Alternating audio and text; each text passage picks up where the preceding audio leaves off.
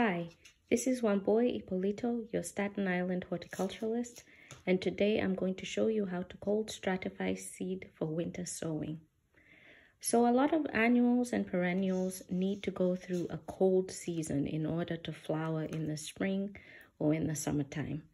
So if you buy seed late and you really want to have those flowers blooming in your garden, this is a really quick and simple way to cold stratify your seed and then have it grow in the garden and allow you to have beautiful blooms. So in front of me, you see three very simple household items. On the left is a little dishcloth. This one is wet. Make sure it's wet with cold water. In the middle, you see just a regular plastic container. This one I got at Muji in Soho for a couple of dollars.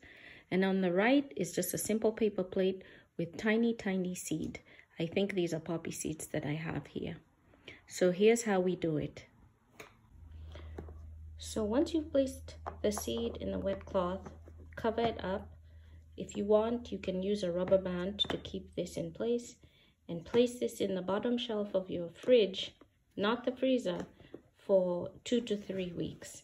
Set a timer on your iPhone, take it out, sow it in some soil, and once it germinates, keep it in the house for about 2 to 3 weeks by a window, and then you can transfer it out into the ground. You can transfer the seedlings out into the ground. And then in about a couple of months, you have beautiful poppies or beautiful annuals or perennials, whichever ones you've used, growing in your garden. Thank you.